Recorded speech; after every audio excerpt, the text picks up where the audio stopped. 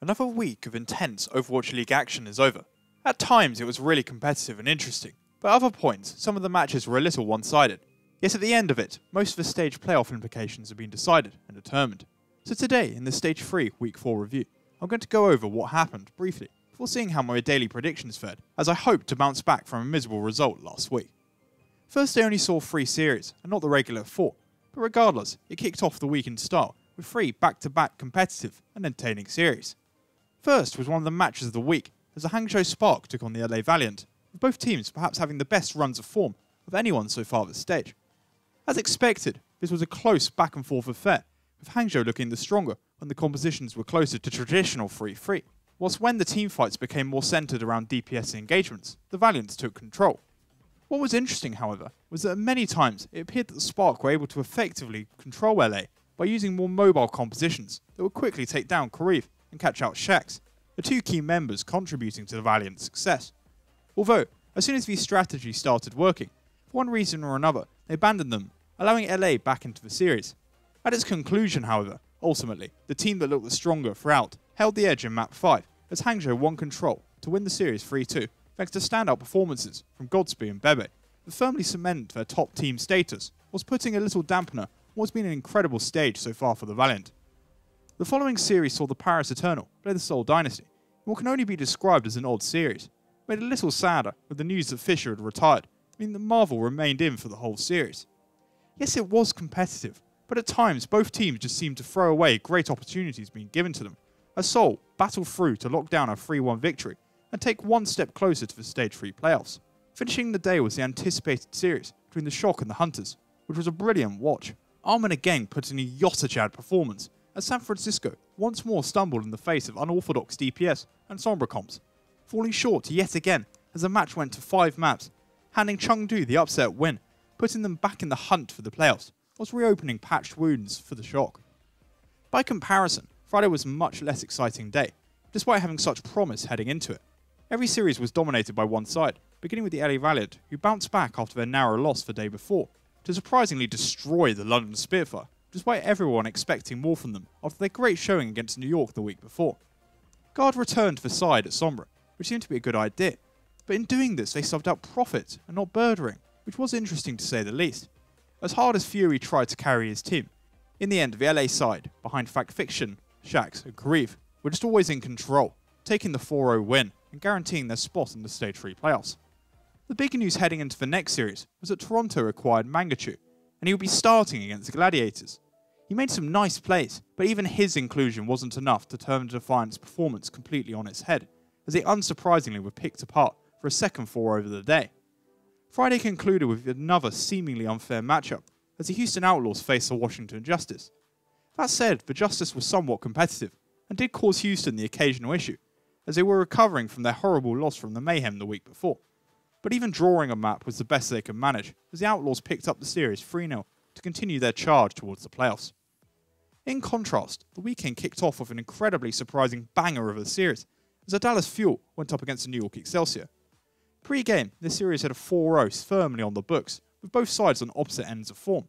Yet with Taimu returning to the side, Dallas came out on fire, picking apart New York, who themselves were sloppy, and making many of the same mistakes they had the week prior into DPS comps that had made their series against London so close.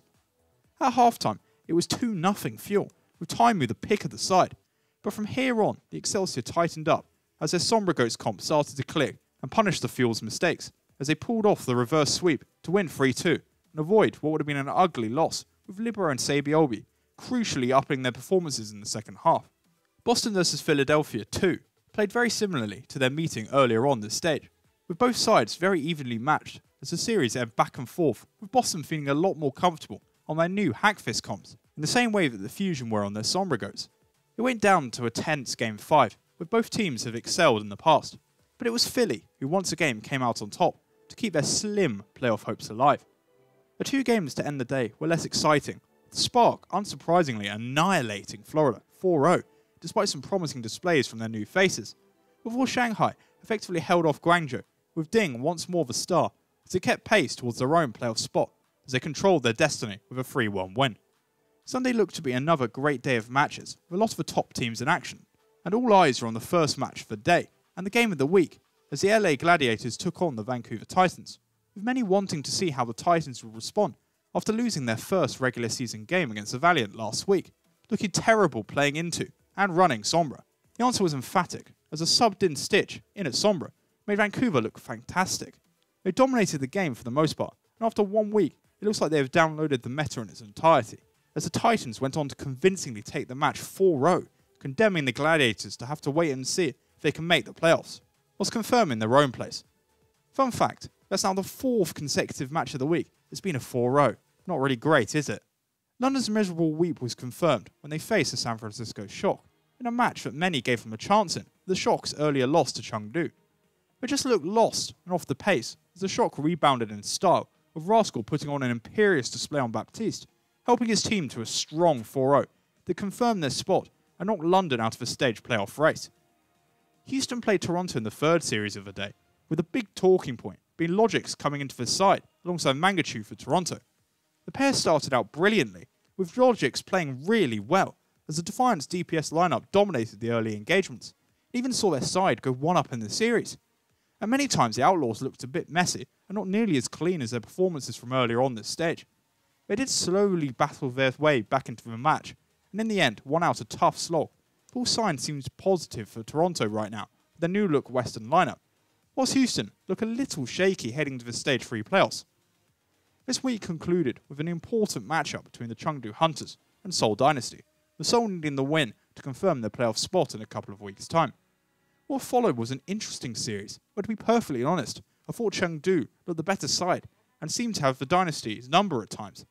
Yet they could not convert their performance into objectives, as Seoul, very unconvincingly, managed somehow to pick up 3 maps and draw the other to win the series 3-0.